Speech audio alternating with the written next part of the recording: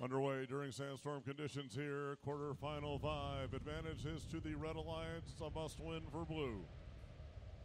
45-79 approaching the nose of the shuttle for the Red Alliance, trying to place a hatch cover. 32-19 tread heads forward into the defensive role as the sandstorm ends. Red Alliance with a 20-15 advantage in the early going. 32-19 up front looking for someone to defend against as Hotwire comes in on one side and places a hatch cover on one of the Red Alliance rocket ships.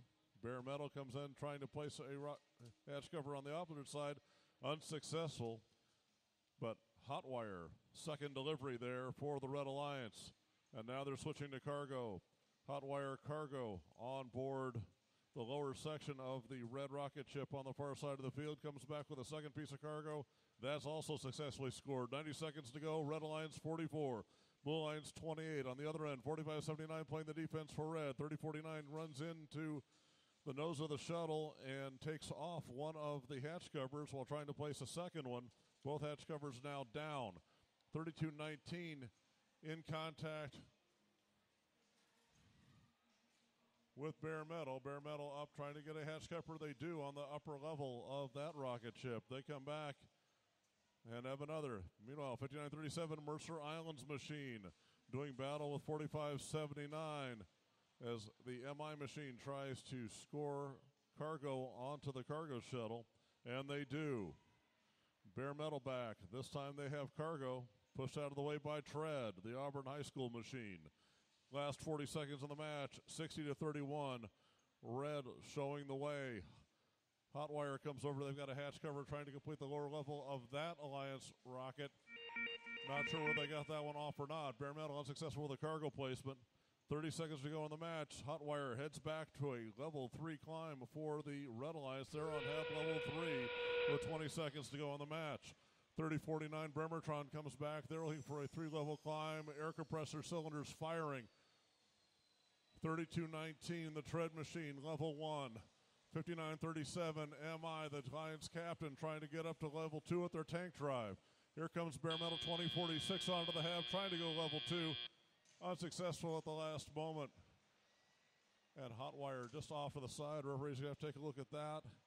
Come up with the final values for the HAB climb. Last recorded score 74-36 before time expired. Back with your final score in a moment here in quarterfinal 5.